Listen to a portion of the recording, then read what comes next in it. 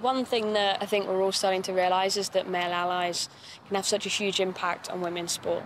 Male allies in the women's game are hugely important and always welcome. And like, say, a giant like Ugo Monye being a very active ally for the women's game is huge, because he's the kind of person, no matter what he's talking about, people sit up and listen.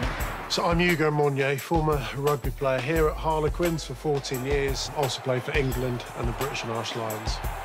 It's not an understatement to say that rugby changed my life, and we don't have enough time to get into all those details, but it genuinely did. My daughters are 4 and 1.5, or just about. I hope that by the age when they're able to make their own decisions, become teenagers and get exposed to lots of different sports, that the route into whether it's rugby, tennis, football, whatever it is, I just hope they have a positive experience.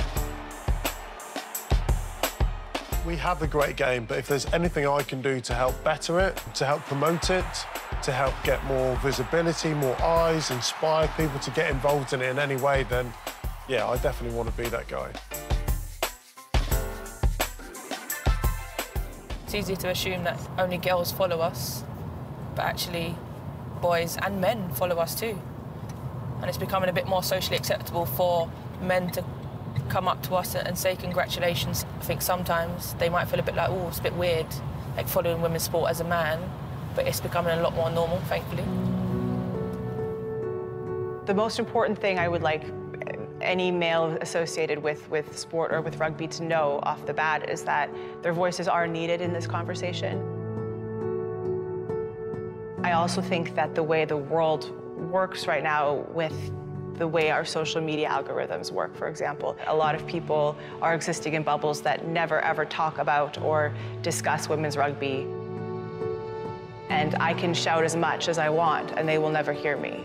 If a male player or a male administrator or just a male who comes across this and understands the significance of it, if they lend their voice to the conversation, those are ripples in a completely different pond that I can't reach. I don't think it's overly complicated, but I do think because we live in this, every time you speak out about something, you are woke, I think that tends to then be a barrier to men speaking out because they don't want to be called that. I've been called it, whatever, like brush it off.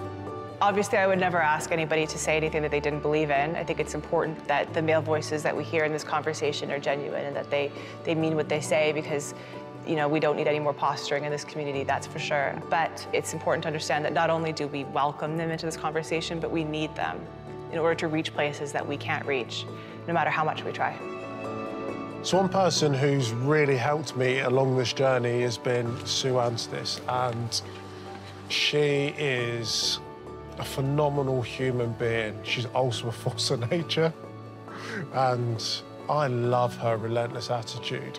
She puts women's sport front and centre of every agenda. She's been a great ally to myself in order for me to hopefully be the best male ally I can for women's rugby. She's a boss, like. Oh, lovely. Oh. It often surprises and slightly disappoints me that we don't see more professional footballers and rugby players and so on perhaps calling out the negativity we see on social media. Having someone retweet some content or a quote actually can be hugely powerful in terms of changing perceptions, and those men who are in that well-respected positions actually can make a massive difference for women's sport.